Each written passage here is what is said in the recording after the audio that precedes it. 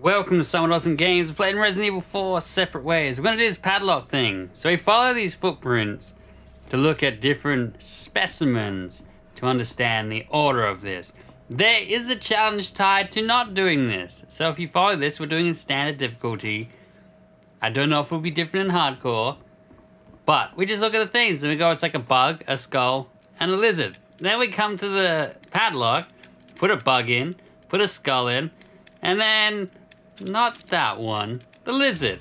There you go. So if you do that without doing the whole footstep thing, you'll get an intuition challenge completed.